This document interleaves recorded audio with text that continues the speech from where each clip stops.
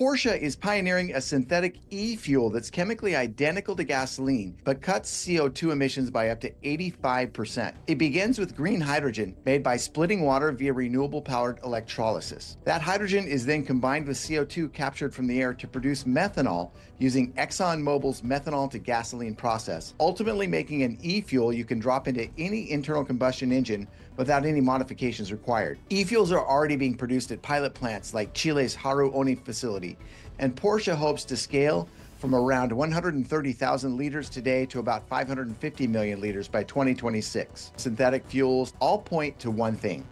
The world is desperate for cheap green hydrogen, and it doesn't have it yet. At NewHydrogen, our ThermoLoop system is being designed to change that by producing the world's cheapest green hydrogen using only heat and water.